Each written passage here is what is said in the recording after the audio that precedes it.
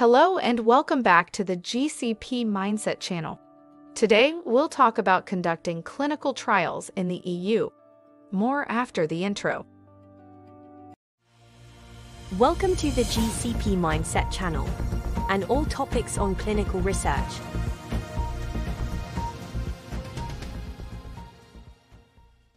In today's globalized world, conducting clinical trials in the European Union offers a plethora of opportunities for pharmaceutical, biotech, and medical device companies based outside the EU.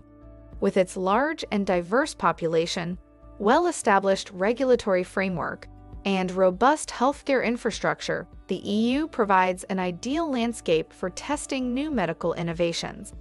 This video serves as a comprehensive guide for executives and decision-makers of non-EU companies planning to expand their clinical research into the EU. Let us start with understanding the EU clinical trials regulatory environment. At the heart of the EU clinical trials regulatory environment is the European Medicines Agency, responsible for the scientific evaluation, supervision, and safety monitoring of medicines in the EU. The EMA operates according to two key pieces of legislation: the Clinical Trials Directive and the Clinical Trials Regulation. These laws ensure that clinical trials conducted within the EU adhere to strict standards to protect participants and produce reliable data. Integral to these standards is Good Clinical Practice GCP, an international ethical and scientific quality standard for designing, conducting, recording, and reporting trials involving human subjects.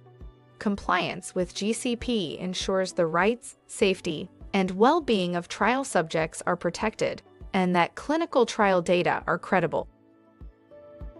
Non-EU companies looking to conduct clinical trials in the EU must first identify an EU-based legal representative who will interact with regulatory authorities on their behalf.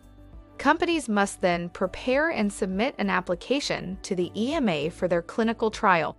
This application should include a detailed description of the intended trial, including its objectives, design, methodology, statistical considerations, and organization.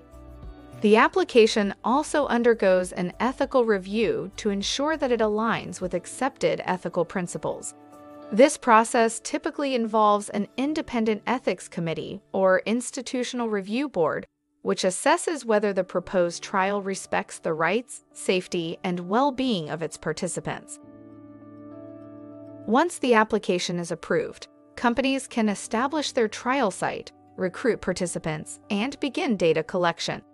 Establishing a trial site involves identifying appropriate facilities and ensuring they meet the necessary standards for conducting clinical trials. Recruitment of participants must be done ethically, ensuring that participants understand the trial's purpose, procedures, risks, benefits, and their rights. Companies must also have a robust data collection and management plan in place.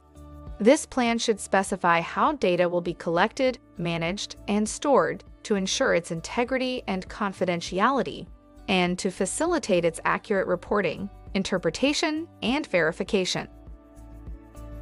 Upon completion of the clinical trial, companies have several post-trial responsibilities. They must comply with reporting and disclosure requirements to ensure transparency and accountability. If the trial's results are positive, companies can apply for marketing authorization to sell their product in the EU. Post-authorization, companies continue to monitor their products' safety and efficacy. This ongoing surveillance ensures that any unexpected adverse reactions or changes in effectiveness are detected and managed promptly. Conducting clinical trials in the EU presents potential challenges, including language barriers, cultural differences, regulatory complexities, and potential delays and setbacks.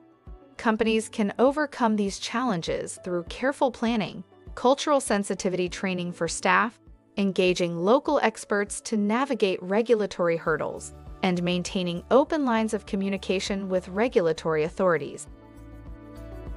In conclusion, expanding clinical research into the EU can offer significant benefits for non-EU medical companies. While the process can be complex and challenging, with thorough understanding, careful planning, and adherence to regulatory standards, companies can successfully conduct clinical trials and bring their innovations to the European market. Thank you for watching our video, and we hope that you found it informative. Don't forget to like and subscribe to our channel for more content on clinical research. We look forward to see you next time.